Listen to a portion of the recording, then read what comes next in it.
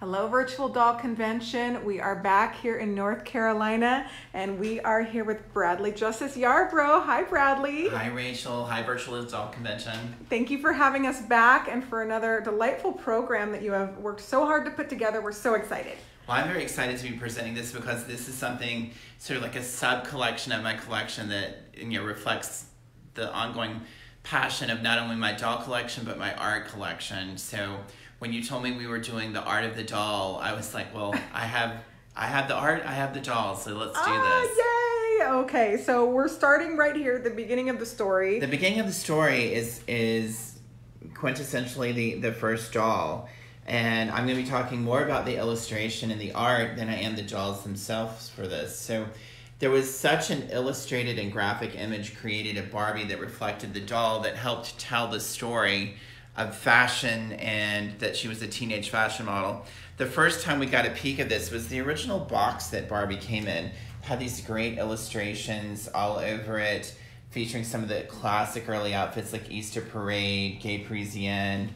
But collectors love this first box because it kind of has a few mysteries, like this orange dress, which didn't exist in Barbie's line until it was recreated years and years later. But just a few little subtle variations like this hat. And then on the side is this fashion in the blue dress. So we kind of call this the mystery fashions. For Barbie's 50th anniversary, Mattel recreated them. But the art and a lot of times the illustration was created so far in advance of actual product being created that things varied when it was done. So anybody that was a child in the early days of Barbie know when you bought the doll or an outfit, you got something like this, which is one of the fashion booklets. Yes. And these fashion booklets contained all of these illustrations done very much like the high fashion illustrations you would see like in Vogue or Bazaar magazine at the same time. And they were quick artist renderings. We don't know the creator of all of these, and I've never seen any of the artwork offered, but it's so high fashion and so reflective of the era. It really just kind of tells the story of Barbie and fashion. But for some of the things I have in my collection, I do know the artists behind them, and I do know some of the stories. So we're going to move into this little next thing, which is kind of a fun thing. So everybody has a good hairdresser, and only your hairdresser knows. And Barbie had a hairdresser. She was hired in 1963. Her name was Jean Berger, and her first rule of order was to create a new hairstyle for Barbie. So she created the swirl ponytail that came out in 1964. But one of the other projects that she worked on was a set of wigs that was called the Color and Curl gift set, which came with a Midge and Barbie head and then these wigs that the child could style and change the color with a special solution. And she worked with an illustrator at Mattel to illustrate the booklet that would come with the set. Now, these are the original sketches. Oh my goodness. That were done for how to do the hairstyles. The artist watched Jean Berger create these hairstyles and then illustrated it, and then Jean did the instructions and then signed off on them. So we have some great hairstyles which have great names. Like this one is Prom Queen that's illustrated on Midge. And then I love it. Then some of these are actually kind of neat. Like this one, they decided not to do, so they actually X'd that one out. Not to be followed. So, and then this one's kind of crazy. This is called Double Glamour. Did they do that one? They did. I love that one. They did. This set came with, I think, 4 wigs and hair curlers and a rat tail comb and a brush, so you could create all of these great hairstyles for Barbie. So it is such a treat to see like the back end of it, like the. Well, we always take for granted that with anything that's illustrated or sculpted or whatever, someone spent hours creating that. Yeah. So one of the things that is sort of synonymous with Barbie is her packaging. And these are 2 illustrations of outfits that were available in the 1970s. And they were illustrated by a lady by the name of Ilana Dancer. Ilana had worked for the Standard Plastics Company, which was acquired by Mattel. And if you remember all of those vinyl cases and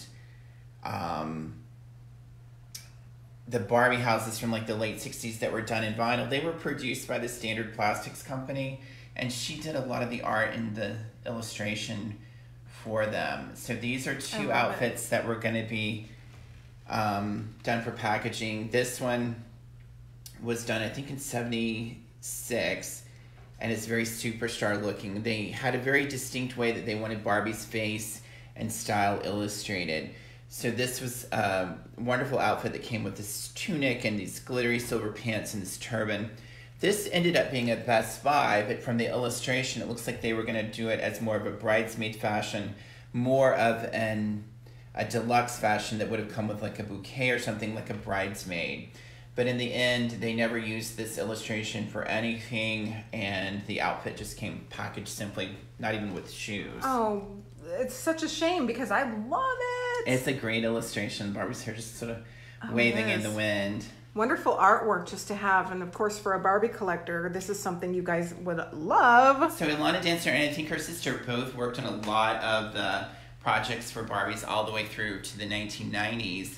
And she is the lady that was responsible, I think in the late 90s or early 2000s, for a doll called Betty Spaghetti, which was a popular fun doll that was done for kids. So she sounds like fun. Oh yeah, she was a blast. So these are, Bradley, these are so, the condition is just blowing me away. Well, this is really kind of an interesting thing because this is the doll as art, and art becomes the doll.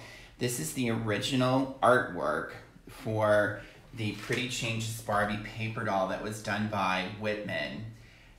Whitman did a lot of children's books, I think starting back as early as the 40s and 50s, and probably about 5 or 6 years ago, they sold their archive, which included all of this original artwork.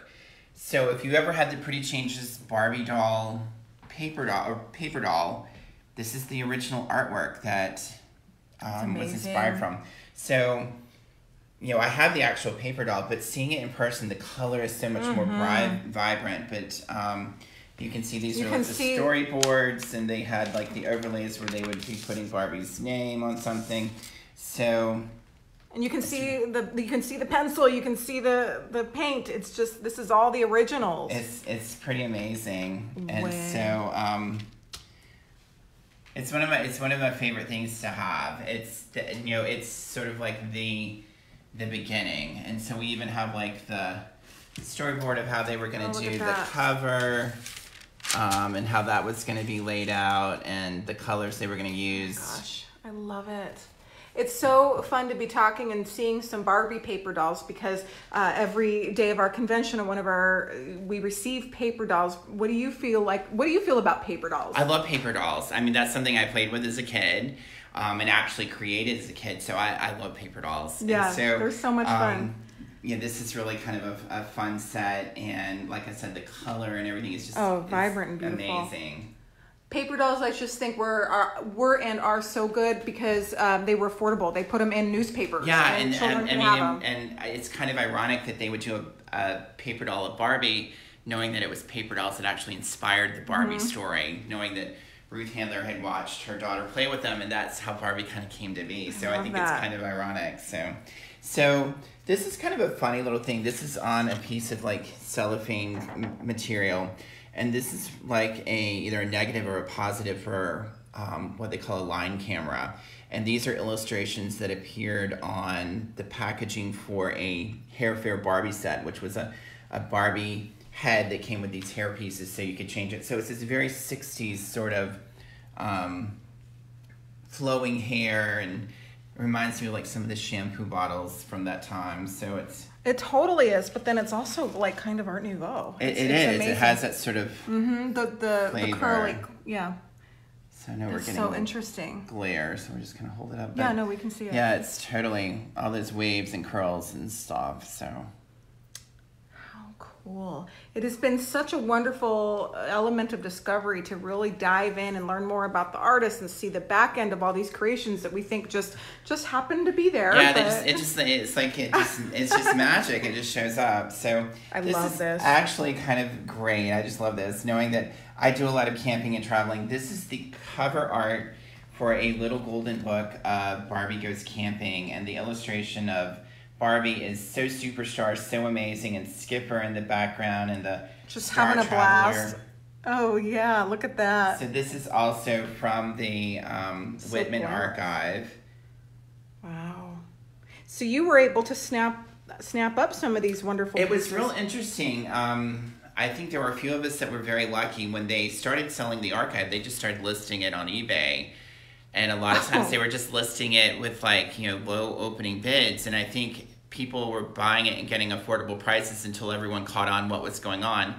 But I think they sold the entire archive of artwork. And it's not just Barbie, but it was paper dolls and the covers for little golden books. And Whitman did puzzles and sticker books. So it was amazing, amazing stuff. So it's a really great...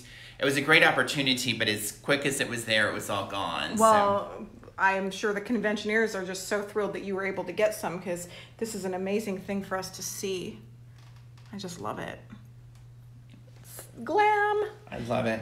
So I just threw in a couple of these sketches. These are actually color copies of sketches in the archive that was the Joyce Christopher collection. And along with her doing a lot of sculpting for Mattel, she did a lot of concept art. She did a lot of sketching and illustration, and it's just sort of whimsical and charming. She did like Baby Tender Love. She also kind of resculpted the body for the living Barbie, so it's cool to kind of see some of these illustrations of how that kind of came to be. You can see the similarities. It's very, very talented. I love it. So this is my last piece of art, and it is Francie. And for those of you who know me know that I love Francie. Francie's always been one of my favorite dolls. And this is from 1976. This was a coloring book. This is the original cover art. Look at that. And this is the layout. Look how cute Ken looks. Oh no, that's not Ken. Who is that? It might be Ken, because they went sailing with Ken and a friend, and Barbie went along as well. But we've got Francie on the cover. So sweet. So this is the actual coloring book of how it came to be. And ironically, I had this coloring book as a kid. So to be able to own the artwork was just that had to have been phenomenal. Thrilling for you. So the other thing that I have is I have all of the pages that are on the inside of the coloring book, along with all of the rejects that they did not use. So they did all of these illustrations that would appear inside for the child to color. Some of which they didn't use for obvious reasons, and some of which they should have used for obvious reasons. So yeah, that's so much fun. It's fun to see those, and really kind of cool to kind of see how it all kind of comes together. It is so cool to see how it comes together. It's like there are so many steps and different people involved in the making of a coloring book, which was actually probably quite a long process for them to put together. Absolutely. And some of the things that you discover is so much has to happen, so much has to be done. There's probably 75 or 100 pages that were illustrated for this book, and I think they only used like 30 of them. So you've got all these rejects, which, like I was showing you, some are amazing, but there are all kinds of talented artists that worked on this packaging and the books and the booklets and all of the stuff that was done with Barbie. One of which did the Random House books with Cynthia Lawrence. And I did a little research into Cynthia Lawrence. She illustrated all of the Barbie Goes to New York. It was a series of books in the early 60s. But I found out that she also worked for the Carson Roberts advertising agency, which did a lot of the Mattel commercials. And she did all the storyboards for the commercials. So I had the opportunity to get some copies of some of those storyboards. It's really amazing to kind of know how, a lot of talented people came in and left, but were still intertwined and continued working with them. So it's, the amazing amount of talent that went into this is just incredible. It is. Now, Bradley, you are always on some kind of quest. Yes. What is one of your current quests? Oh my gosh.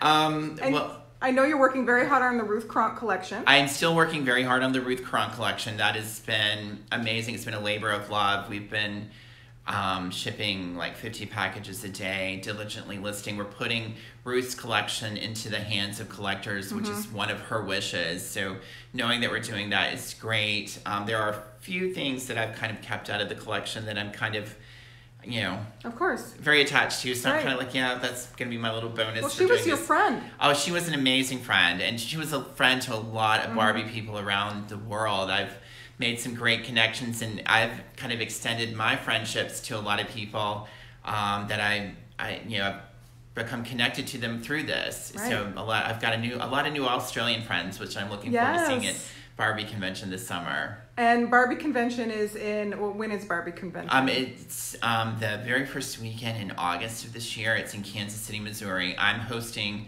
a very fun tour of the UFDC museum out there. I'm hosting a Monday night sort of like grand opening of the exhibit we're doing on the Joyce Christopher collection and some other special things from a Barbie collection.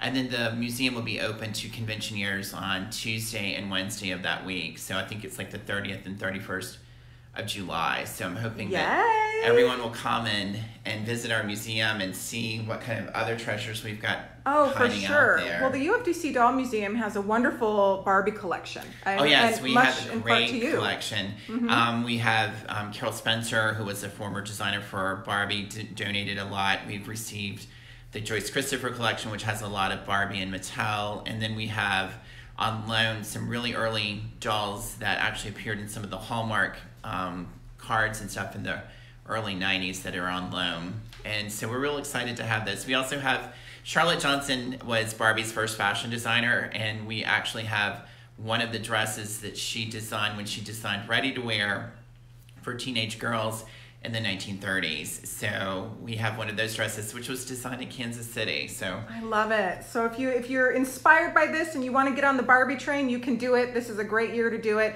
And your guy is Bradley. Bradley, you are one of the sponsors of the Virtual Doll Convention. How can our viewers buy from you and find you? Where do you go? If you go on Facebook, you can go to The Swell Doll Shop. That is my business, and that will link you to my eBay selling. I'm actually going to be doing some special sales exclusively on my Facebook page, and I'm also going to be selling in the Virtual Doll Convention sales room, so find me there. I'm going to have a lot of amazing things, maybe even a few things you've seen doing some of my tours might be available. Perfect. So I'm looking forward to sharing my love, my passion, my collection with others in the world. I love it. Bradley, thank you so much. This was an amazing program. We loved it.